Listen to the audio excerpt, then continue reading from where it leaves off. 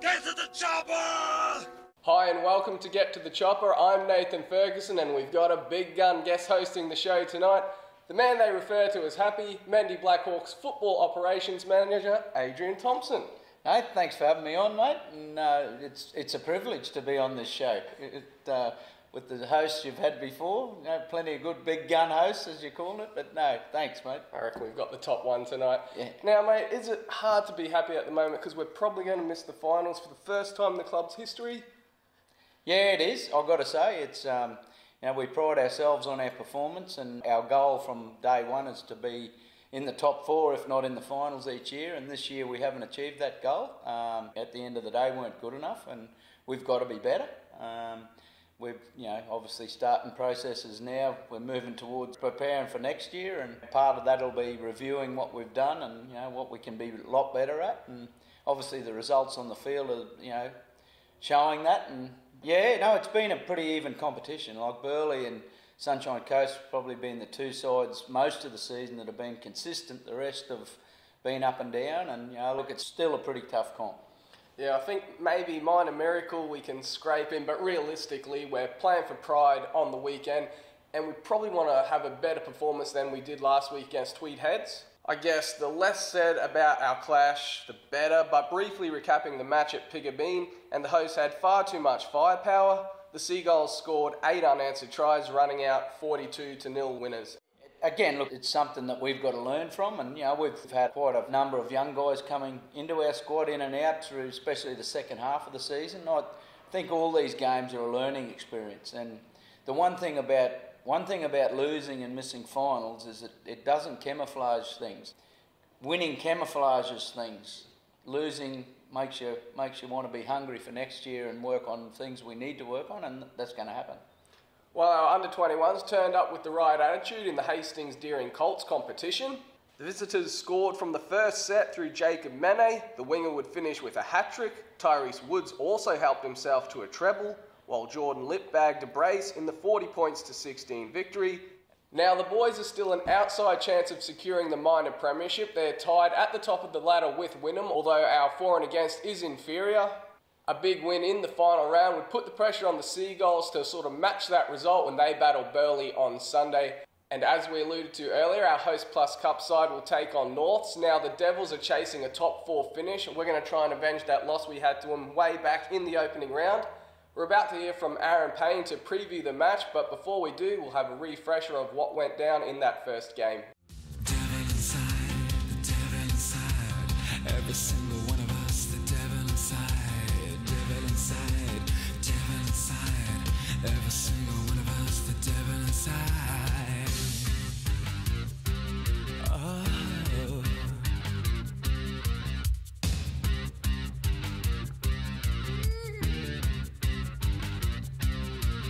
So this week sees us come up against an informed Devils outfit who have playing some really good footy over the last 3 or 4 weeks. They've got plenty of big explosive players that offload well, and the smarts of guys like Jack Ahern who have been around the Queensland Cup for a long time. You add in some NRL experienced players in Tyson Gamble, Tyrone Roberts and those type of players. They certainly are a force and really hitting their straps come finals time. If we're going to be in this contest, it's really important that we play a hell of a lot better than last week. Look, what really let us down last week was our skill execution, in particular our passing and catching was really poor. Some of our KPI stats around quality sets was as low as it's been all year, down around that 25%, which is not acceptable, not even at local league level. So it's an area we certainly need to be better at, and that flows into our defence. Our mindset this week is finishing on our terms. Obviously last weekend was really disappointing, and that's not how we want to finish the season or be remembered as for this season.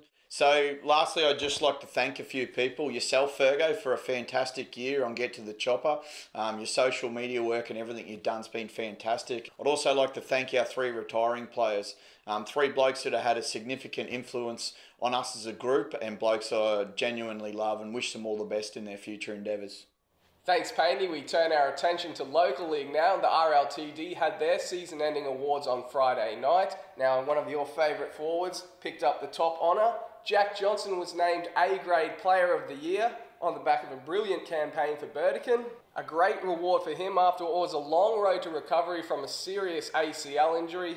He was certainly surprised, and we'll let him explain why he was stoked and relieved to take out the Dr. Rod Ward medal. Our coach messaged me earlier in the week and said that I had to go to a TDRL thing, and I assumed that I was on the report list or something for doing something wrong. So I just rocked up and, yeah, blown away by the award.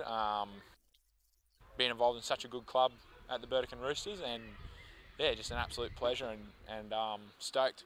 Like last year, sort of 3 days a week, I was coming down and really busting my boiler to try and make my knee as good as it could. I obviously didn't rush anything, but I wanted every stone to be turned over so that, you know, my return could be successful. I think I still have some more goals that I want to chase. I'm still probably a long way away from being a consistent Host Plus Cup player, but that's definitely my aspirations.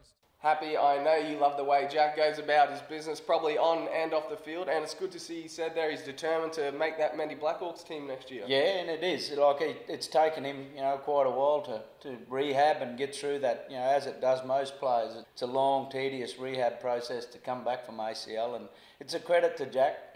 He's always got a smile on his face. He's working hard, and I couldn't think of a better recipient of the Rod Ward medal than have him win that. And it just shows, look, towards the end of the season, no doubt, he started to feel his legs again. And, you know, look, he would be looking for a bigger and better 2023 season. So all credit to him and all credit to the local league boys. They've toiled pretty hard, and, you know, it's great to see that the 3 out of town clubs in the finals of the A grade.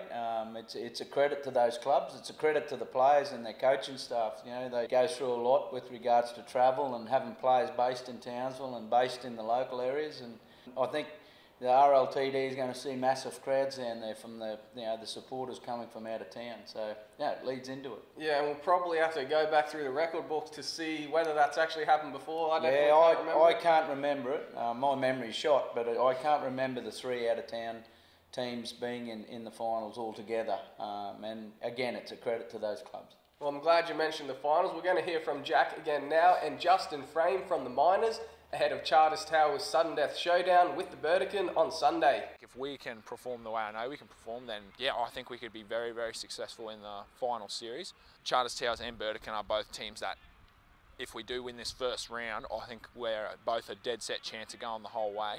So it'll be tough as nails, it'll be up the middle, and looking forward to it. Yeah, both really deserving teams. I think Burdekin, they're good through the middle, like because of Hammer and Nuggo. So I reckon if we can match their middle, we'll go pretty good. It's probably going to be pretty close. So if we play well and we get our boys back, I reckon we'll go pretty good. Now the winner will face the loser out of Herbert River and Brothers. John Cullen and Mitch Grimes are about to give us their thoughts on what should be a cracking clash in the contest to get straight into the grand final. Yeah, well, they're actually up 2-1. They got us earlier in the season, and again later on up in Ingham. They've always been tough up the middle, and you know they've always got a lot of spark out wide too. So I think it's just the team that can hold the ball the most, roll each other back and forth, and the team that holds the footy and completes their sets is going to go a long way to winning the game of footy. That's for sure. You know, it's sort of in our DNA that we try and play a grinding game rather than I feel like Brothers sort of try and blow teams off the park early. You know, we try and grind and stay in there right to the final couple of minutes, or, you know, try and win games at the back end of the second half. So it'd be very good to get the win in the round one and go straight through the grand final. Obviously, Mitch Seary is retiring at the end of the year.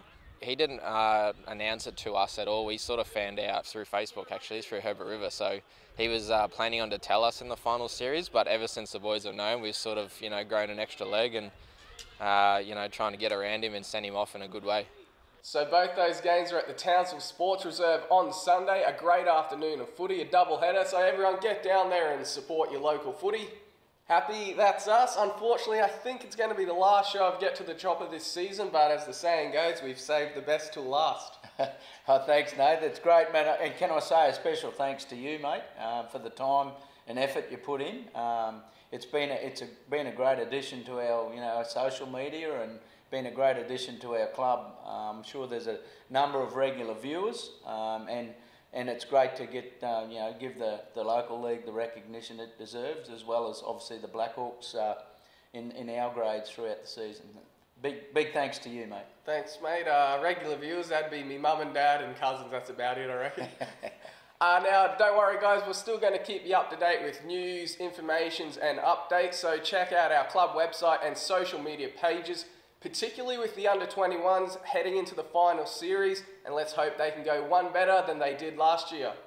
Thanks for watching.